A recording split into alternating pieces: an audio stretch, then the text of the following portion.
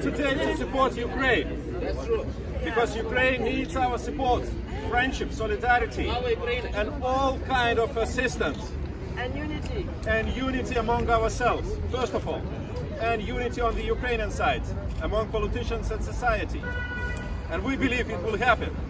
As we are strong here and united, so we will keep this line as long as it will be needed.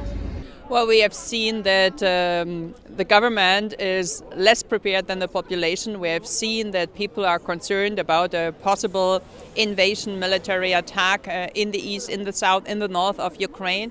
And of course, we have heard the voices that we here in the European Union have to stay united. We have to show solidarity, but we have to also deliver support in different means, financial means, personal engagement, political engagement, but also I think in the end we have to find opportunities to show support in military terms, and that is something I think we all have to work on. Ukraine should be increasingly integrated and taken by partnership from our side. Otherwise, it will always face, I don't know, I mean, kind of regular attacks from the Russian side. Are you happy with the way the German government has responded to this crisis? Well, I think the German government as such has given maybe mixed messages, but I think especially our Green foreign minister has shown for the second time now her solidarity and the solidarity of the German government to the Ukrainian nation, to Ukrainian citizens. And I think it was extremely important that she went to the contact line last night.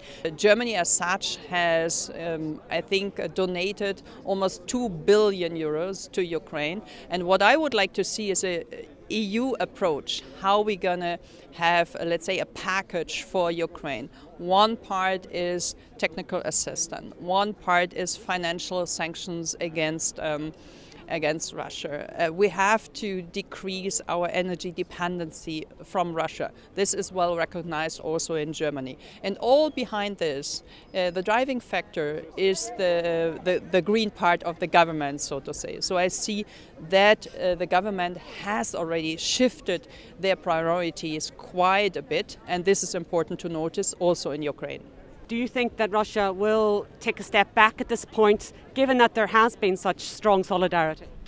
Well, you know, I mean, I believe that the Russian policy is much projected by our actions. As we keep distance from Ukraine, as we abandon Ukraine, Russia will be, I mean, the Kremlin will be simply encouraged, I mean, to make some assertive actions against Ukraine. The more we unite it and the more we embrace Ukraine into different cooperational, you know, projects from the European Union as well NATO, the more secure Ukraine and we will be.